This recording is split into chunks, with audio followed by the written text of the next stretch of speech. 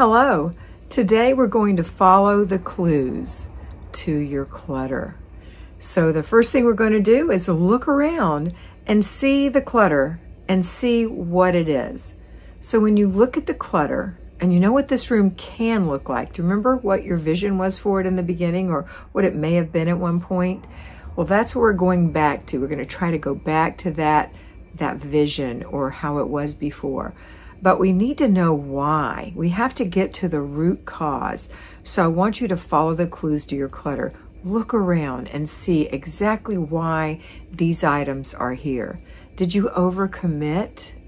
Did you take in things that you should have not agreed to take in?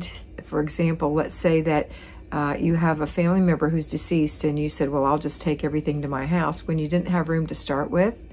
So sometimes we have to follow the clues to see why we keep cluttering our house. When we do, then we can begin solving the problem, which is not doing the things we did to get to this point. I hope that makes sense to you.